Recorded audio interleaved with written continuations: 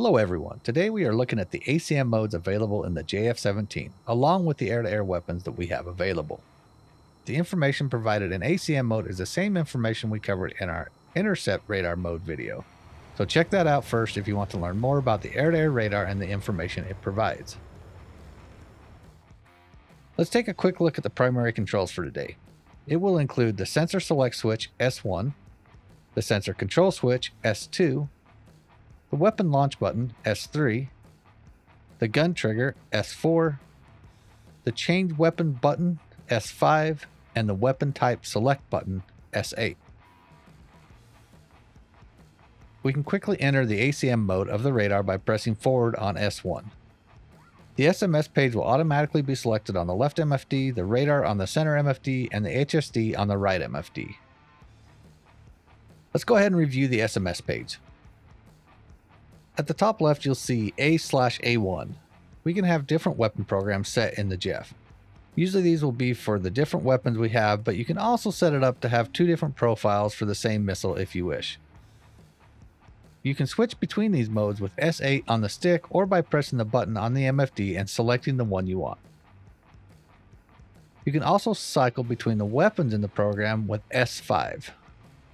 This can be useful for maintaining balance on the aircraft. Next to the mode, we have the feed button. This will only be able to be activated once you have the gun selected, and it must be pressed before the gun will fire. You may also need to use it if the gun jams.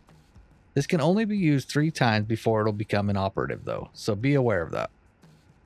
On the far right, we have the load button. Normally you won't be using this, as a DTC load will automatically add the weapons to your SMS page. However, if something goes wrong, you can manually load the weapons into the SMS page for your aircraft. On the left side, we have our gun select button. You can press this in order to activate the gun, or you can cycle the gun on and off with S1 forward when in ACM mode. Across from the gun select button, we have the selected weapon and its power status. Some weapons you will need to turn on here, while others will automatically be turned on when selected and master arm is on. All of our air-to-air weapons will automatically be turned on, but if you are ever having issues launching a weapon, take a quick glance here and make sure your weapon is selected and powered on. Everything else below here are options for your currently selected weapon, gun, or program. In the center of the MFD, you will see the current program and all of the options available for it. With the SD10 selected, you can see that we have 6 different options available. According to the documentation for the JF-17, the prep mode has no function. Weapon select will allow you to select the available weapons in your current mode. In our case, the SD10 or PL5. Next up, missile bit has no function in DCS. Moving to target type, you can select between small, medium, or large. Set this based on your current target size or suspected target size. The limiter is the gun limiter and controls the burst length of the gun. We can set it to off, 0.2 seconds, or 0.5 seconds.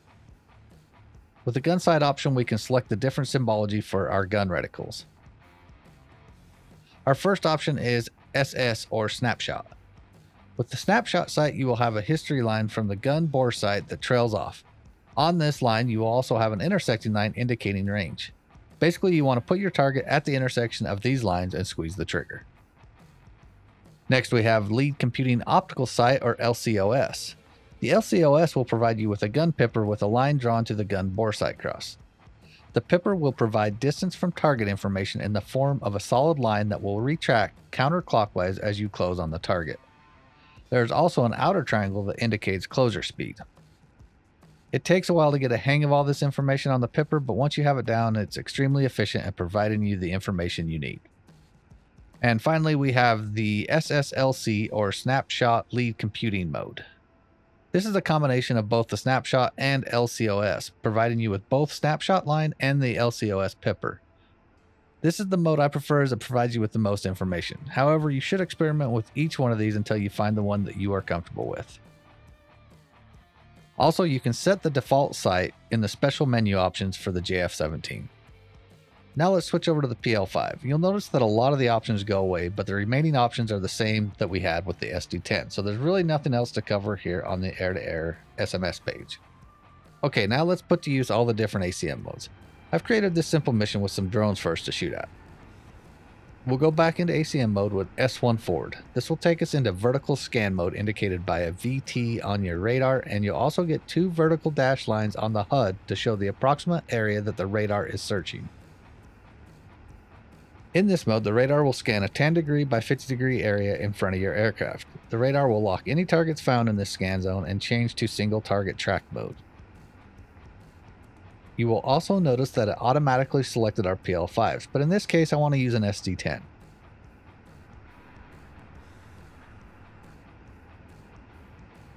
Let's go ahead and switch to the SD10 on our right wing. Okay, so we've managed to lock up our own AWACS here. You can tell it's friendly by the X in the target box or looking at the HSD and seeing that we have locked a friendly green target. Once it's out of the scan area, we can drop lock by pressing S2. When you drop a target, the radar will default back to the previous mode it was in. In this case, it's going to go back to vertical scan mode. Alright, let's spawn a drone at waypoint 1. We'll continue this turn until we have a target in our scan volume. Once the target is locked, the radar will exit ACM mode and go into single target track.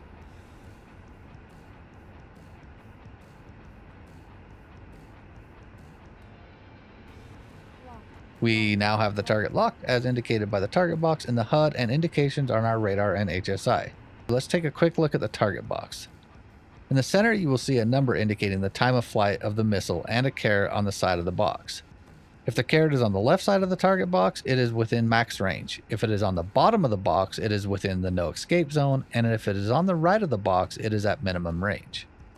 If the target box is not within the HUD area, you will get a target box on the edge of your HUD with a line and arrow pointing towards the target.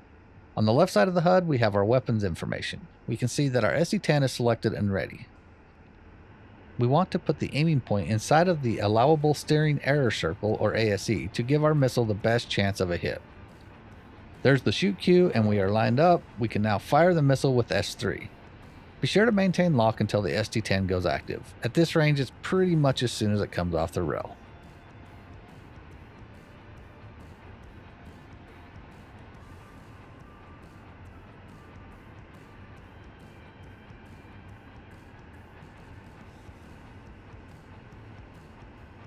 And that's a good kill. For our second target, we'll use Boresight Mode along with the PL5 missile. Keep in mind you don't need a radar lock to fire the PL5, being that it is an IR missile. We enter Boresight Mode by pressing S2 forward while the radar is in ACM mode. This will be indicated by a BS on your radar page and the scan circle on your HUD. In Boresight Mode, the radar will scan a cone of 4 degrees in front of your aircraft. This again will scan out to 10 nautical miles and will auto-lock any target within this zone. While in Boresight Mode, we also have the ability to narrow the scan down. You can toggle it on and off by pressing S2 while no target is locked. Now that we are set back up, let's spawn another drone in. All we need to do is put the target inside the circle on our HUD and the target will be locked up. As in vertical scan mode, the radar will enter single target track mode once a target is locked. With the PL5, you will have a small circle on your HUD that indicates where the seeker head is looking. You want to have this as close to your target as possible. Once the seeker has locked on, you will hear a lock tone indicating that it has locked onto your target. Again, there are cues when to shoot. First, we'll get an in range, followed by a shoot. These will only be available if the target is radar locked. If you are trying to be super sneaky and not use the radar, you will have to estimate your range to target for a good shot. Once we have the in-range cue, we will also gain our aiming point and ASE. Just like with the SD10, use these for the best shot. A lot of the time when you are in close, you don't really need to worry about these, but it can be useful for a max range shot.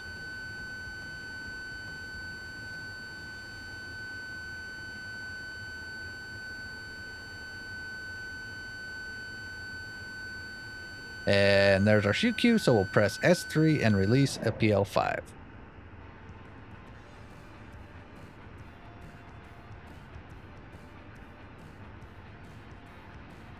And splash another drone. Let's turn around and set up for our final drone. For our final target, we'll use the gun and set the radar to the HUD ACM mode. We can enter the HUD mode by pressing right on S2 while in any ACM mode. Similar to Boresight mode, we also have a wide option that can be toggled on and off by pressing S2. This mode will scan the area of the HUD for targets. Like before, it scans out to 10 nautical miles and will automatically lock any target within that area and switch to single target track. Let's toggle our gun on by pressing forward on S1. You can see on the left side of the HUD that the gun is crossed out, meaning that it is not ready to be fired. This is because we haven't fed it yet. To do so, we press the feed button on the SMS page. Once done, you will see that the gun is now ready to fire. My gun sight is set to SSLC, so that is the symbology that we'll be using. So you know, the JF-17 isn't the best guns dogfighter. Its gun is canted down, meaning that you have to pull a lot of lead in order to get a good shot. You should really only be getting into air-to-air guns fight as an absolute last resort. Okay, we have it locked up. Now we just need to get in a position for a good gunshot. But while we're closing the gap, here's a few notes for you. First, while in any ACM mode, you can always get back to intercept mode by pushing the master mode switch up to intercept mode. Second, when you deselect a target, it will always go back to the previous mode the radar was in. And third, stay away from guns fights in the JEF. While it can do it, it's by no means the best at it. And good hits on our final drone. And that's it for ACM modes in the JF-17. Hope you enjoyed the video. Thanks for watching, and we'll see you next time.